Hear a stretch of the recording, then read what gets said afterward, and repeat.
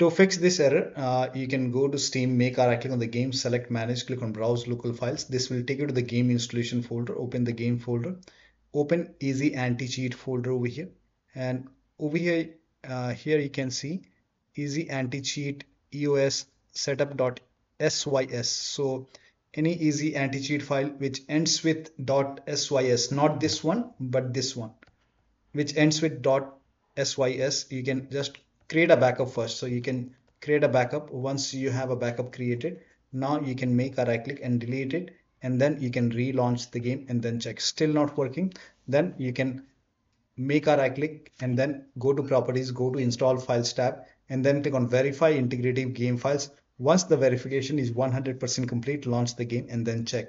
Still not working, restart your computer once. And after the system restart, you can launch the game and then check.